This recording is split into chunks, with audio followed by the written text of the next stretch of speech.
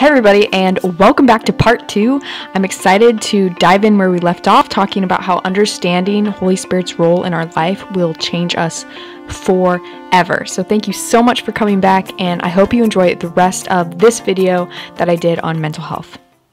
So in 2 Corinthians 3:17, talking about the Spirit, and he's like, this is so cool. For if, I'm sorry if this is too much scripture reading, this is just who I am.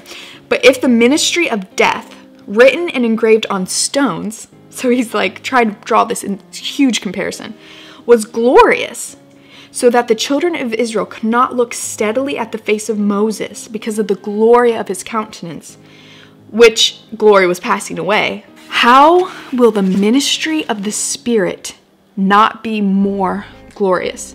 For if the ministry of condemnation had glory, the ministry of righteousness exceeds much more in glory. For even what was made glorious had no glory in this respect. What remains is much more glorious. Therefore, since we have such hope, we use great boldness of speech. Unlike Moses, who put a veil on his face so that the children of Israel could not look steadily at the end of what was passing away, but their minds were blinded.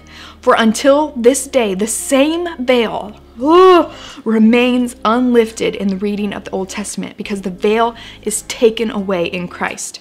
Nevertheless, when one turns to the Lord, the veil is taken away. Now the Lord is the Spirit, and where the Spirit of the Lord is, there is freedom, there is liberty. But we all in Christ with unveiled faces, beholding as in a mirror the glory of the Lord, are being transformed into the same image from glory to glory, just as by the Spirit of the Lord. If that does not blow your mind, the gift that we have been given, the Spirit of the Lord, who brings freedom, who unveils our minds so that we can experience the full glory of the love of God, the love covenant, Jesus, righteousness. We can this is a promise. This is why he says that we have so much hope that we can speak with boldness, because we understand. They could not understand, and yet we have been given this beautiful promise, the promise of the Holy Spirit. I knew a couple months leading up to when this happened that I needed to start dealing with this fear thing. That I had been living with it, and I needed to just deal with it. And that was my perspective. I was like, I just need to deal with this. It wasn't that I didn't think it could be dealt with. It was just, I just was lazy. And I was like, well, it's easy to live with because it's not a perpetual, consistent thing that goes on. I would just be overcome with fear if I was alone. I lived in my own apartment by myself. So when Tim would leave, that is when I would be like, oh yeah, I really hate being alone at night. I hate it. It's dreadful. I don't like it. And I would exhaust myself to sleep. So I would just binge watch stuff until I fell asleep. All the doors would be open so I could see into the darkness, and lights would be on. And that is how I would fitfully fall asleep every time he left. And I just never even talked to him about it because he'd come home and I'd totally forget. It's the wildest thing. And even though I know verses like perfect love casts out fear and all of these things, I just wasn't enough for me to really do anything. I had been thinking, gosh, I should probably deal with this. And I had heard, the area where you have fear in is an area God hasn't loved you in. And I was seeing people posting like, I had a dream, a scary dream, so I'm going out and doing what scared me in my dreams. And my mom was like out doing things that scared her. She'd walk out at 3 in the morning, and she'd, full of confidence, because we're not supposed to live in fear. And I was like, I should probably do this. So my fear really was spiritual fear, like demons and stuff. Like, I don't know why, because if we were to have a conversation and we were to talk about demons, I'd be like, oh yeah, defeated. Like, have no authorities, ridiculous, stupid. Like, I've come into contact with like a demonic manifestation. It's fine. My brain is pretty imaginative. And so I would just have just really terrible imaginings about the demonic realm. Tim left, and that first night, I did what I normally do. I exhausted myself into sleep. And the next day I had Shawn Bolz on, and he was giving a testimony, and his testimony was really cool, and he was going into this building that was haunted. So they called him in to exorcise the place. And so he's praying with all the board members or whatever of the owners of the building. And he's like, Holy Spirit, what do I do? And I just love the intimacy with Holy Spirit. Holy Spirit, what do I say? And the Holy Spirit told him what to say. And he said, the only spirit allowed here is the Holy Spirit. And from that day on, they never had any more demonic activity. And for some reason, that finally clicked in my brain. I was like, oh my gosh, what am I doing? What am I doing? God is for me. Like, who gives a rip about any other spirit? And so I didn't even say anything. I just had freedom in my spirit. I just had freedom. Like, whatever stronghold was there, it was unveiled, like an unveiled face. I was like, whoa, personal revelation. Okay, wow, I'm going to sleep really good tonight. And I just knew I was going to sleep so good. I was excited, actually. There was joy that came with the freedom. That's how you know you have freedom, is because joy's there. Because before, you don't even know that joy is suppressed until you're free. And then you're like, oh my gosh, this is a whole new way of living. That night, I slept with all the lights off. And I slept great. So the next day, I was kind of bummed because Tim was coming home that night. And I was like, dang, I want one more night by myself. I just want to show the devil I'm free, you know? That day, I took a nap. I experienced a sleep paralysis, like torment. So basically, I took a nap. And then I woke up, but I couldn't move. And I was still like in a dreamlike state. And I just heard the buzzing of electricity. And there was like lightning, like blue lightning flashes in the other room. And I was trying to get up and open my eyes and get in there or whatever, but I couldn't move. I was just like, and it was torment. I don't know how long that lasted, but in my brain, I'm like, there's no spirit but the Holy Spirit in my house. Like, that's what I was thinking. I couldn't move. And then I just said in my brain out loud, I was like, Holy Spirit, you need to wake me up right now. And I said it with that attitude too. I was just like, I'm not putting up with this. And I immediately, sleep paralysis went, torment went, and I got up and I was like, this is how I felt.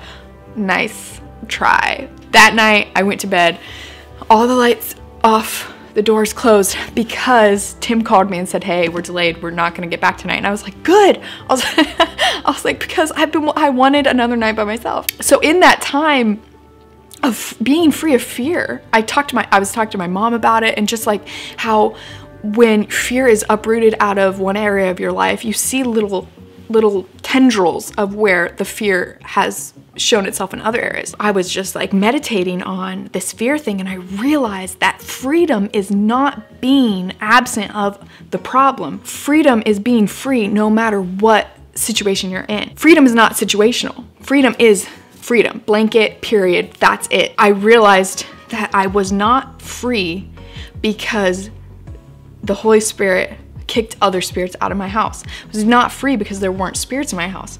I was free because even if there were spirits in my house, I would not be afraid. That is freedom. That is the revelation. God loves me so much. I want to encourage you to go to the Holy Spirit. You go to the Holy Spirit. You go to the Word. You pray. You begin to cultivate intimacy with the Holy Spirit. Stop saying, I have anxiety. Your vernacular is going to show who owns your tongue. Does fear and anxiety own your tongue? Or does the Holy Spirit own your tongue? How you believe, what your perspective on whatever issue is in your life, that shows where your belief is. That shows where your trust in. When we actually believe God, we trust Him. And when we trust Him, there is peace. There is peace. Even if you're in the middle of a panic attack, you can believe and know that God is loving me through this, and that I'm going through this to a different stage of life. I'm not going to stay in for the rest of my life. I've dealt with anxiety my whole life. I'm a Christian, God still loves me, whatever. It's like, yeah, He does, but there's freedom. I can't handle when people say, or they make it sound as if God in the sacrifice of Jesus is not enough for complete freedom. I know the character of God. I've experienced His love, and I experience Him. His character is 100% trustworthy. Who He is 100% trustworthy. He is not a liar. He does not dangle a carrot of freedom in front of your face to teach you something. That is not who He is. He is a black and white God. He is, this is truth. these are lies. If you feel like you're in a gray area, then you need to ask the Holy Spirit to lead you into truth, because he would not tell you that the Holy Spirit would guide you into truth unless there was truth to be found. People can help you on your road to your freedom. This video, I hope, helps. But I'm not gonna be in your life 24/7, but the Holy Spirit will be. The Holy Spirit is. I had someone tell me I need to go to deliverance to be free from fear. And this was like after I was free from fear. And I was like, you do not need deliverance. I'm not bashing deliverance. God will use anything. God gave you the authority, the Holy Spirit, the word. What you need is intimacy with the Holy Spirit. What you need is him to replace lies with truth. We think that all of these strongholds in our life are like these huge things, and Jesus needs to come in and wrestle them to the ground. We think in our minds that when we come to Christ, all of these strongholds, that we're on this side, stronghold, and here's Jesus. We have to figure out how to get that intimacy with Jesus by going through all the strongholds. What we don't understand is that when we get saved, the power of the strongholds are already gone. Jesus and you come like this.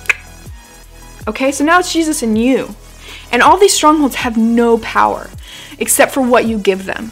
And so when you come up against where maybe you used to have a stronghold, let us say that pornography had you before you got saved. Well, you're a new creation, new creature. I believe 100% you can be completely free from any desire for pornography as soon as you are transformed by the gospel. You're walking up, you and Jesus. This is how it is. It's not this, it's this.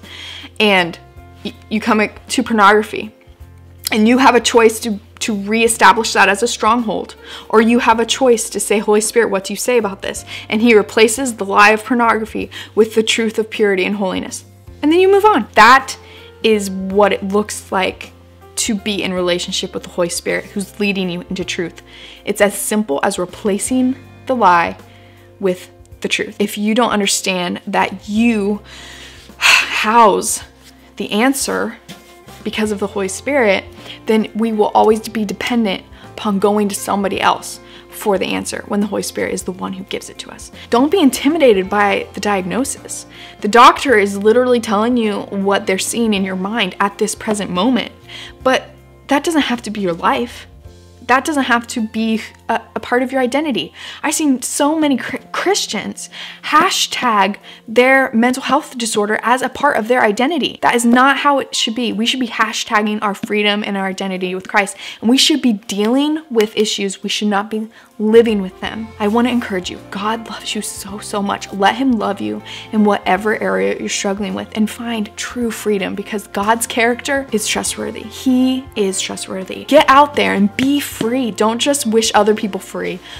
You be free, because you can. I love you guys. I hope that this was encouraging. You can decide to be free and to stop living with whatever you're living with that is less than what Jesus paid for. That is good news, friends, and that's the gospel.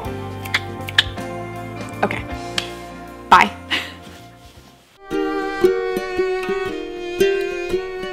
You've got a friend in me.